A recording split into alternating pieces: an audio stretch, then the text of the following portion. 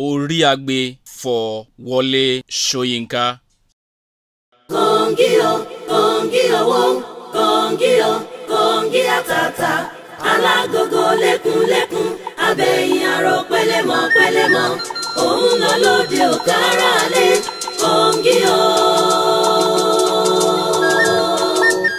kongi màmá rẹ̀ ọmọ lọ́gbàlọ́gbà o.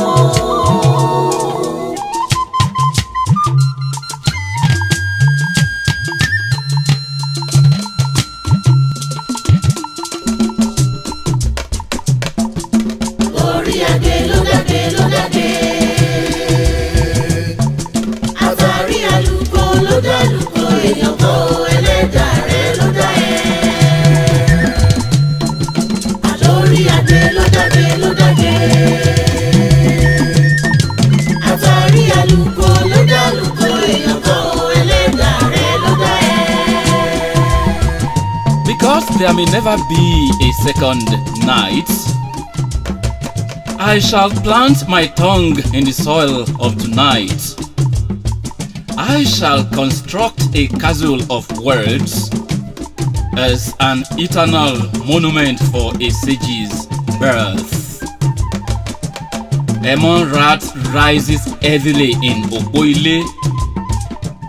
Aferebojo rises heavily in its hole.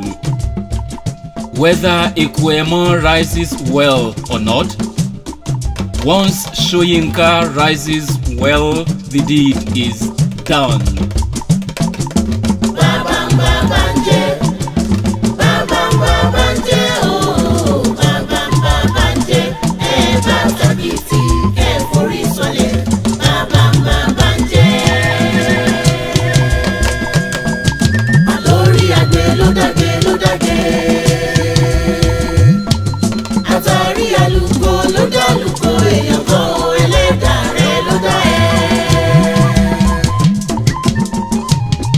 Let me kiss the waves to gain the pause of the Nile. If I can touch the blade of your danshiki, my craft will never remain the same again. If I can touch a strand of your silver hairs, I shall win a multitude with a single poem.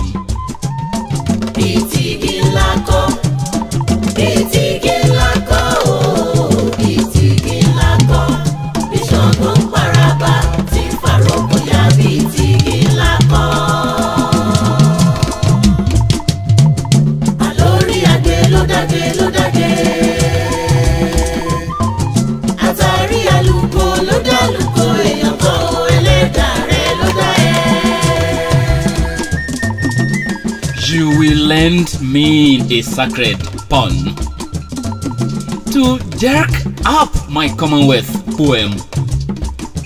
I want to borrow your dictionary of myth, where a hen lays nothing other than eggs of words, and the rain that comes from the bowel of the august sky, an infinite scroll of Nobel rhymes. Chief Kongi, you hear my voice or not? If I were a woman, if I did not marry you because of your cheek of the hunter's wife, I would have married you for your shining beard of a squirrel's tail.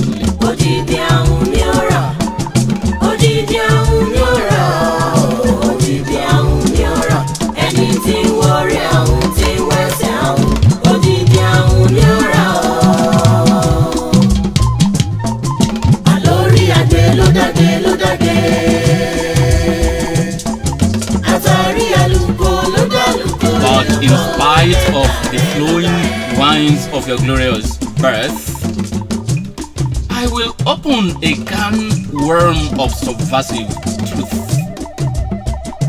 The parrot's privilege to come of age will tell different tales of our changing times. Olugban's prosperous reign, the feet were draped in an egret's frock. Aresa's prosperous reign, draped were the deserts in an egress frog. But these dragon hearns of Jagunlabi's dynasty, thunder-retinued vampires howl across every nook and craning of our trembling hills. Houses concede their heads to tenement storms. The smith has lost the memory of the harmful, and I, the chronicler of types, I sing about unquestioned feet.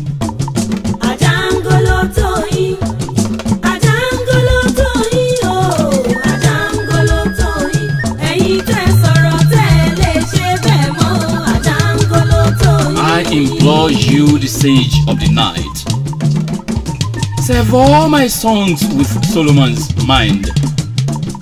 My teeth, I know, are rotten. If I break kola nut with them, you can shun. But when I break with them a single poem, give my stinking mouth a second thought. Democracy is a cake of prosperity, universally eaten with the teeth of give and take. But in the toothless mouth of my country's heroes, democracy becomes a chronic bone that never cracks.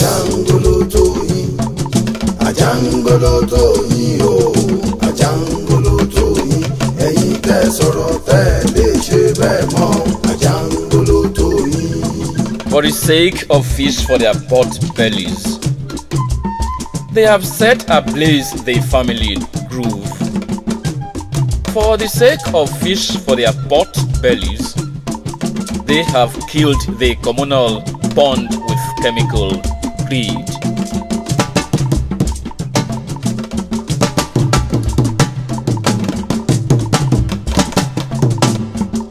Now that you have climbed the mahogany of age, you should share a bit of our festival wine and shed some light on the riddle of the road. The world is building an amphitheater in the center of the moon. But 6 decades after, my country remains the protagonist in the dance of the forest. The rain is punctual and the sun is prompt. But right before our teary eyes, Kongi's harvest has blossomed into national drought.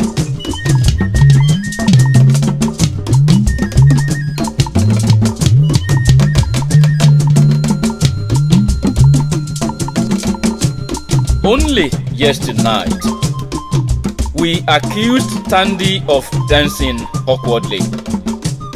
But right before our tearing eyes, Tandy has taken over the stage of dance.